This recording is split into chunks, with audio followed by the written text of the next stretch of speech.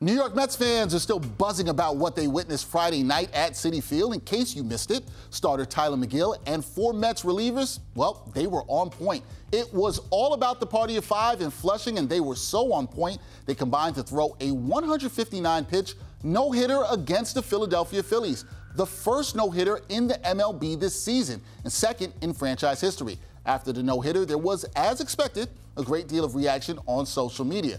Play-by-play announcer Kenny Albert tweeted this while driving home from MSG. Just listen to Howie Rose put on a broadcasting clinic while describing in perfect detail the 9th inning of the Mets' combined no-hitter. There's still something very special about listening to sports on the radio. Baseball writer Jayson he delivered the details of a no-hitter in a tweet. It's a 159-pitch, 5-pitcher no-hitter for the Mets. Most pitches ever thrown in a 9-inning no-hitter.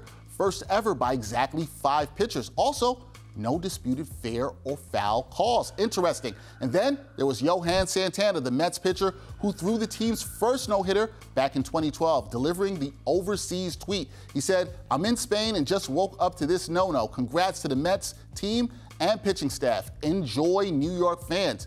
Now, the Mets party of 5, they struck out 12 batters and shut down a potent Phillies offense that had scored 32 runs over its last 4 games before Friday. The feat by the Amazons was his 17th combined no-hitter in MLB history.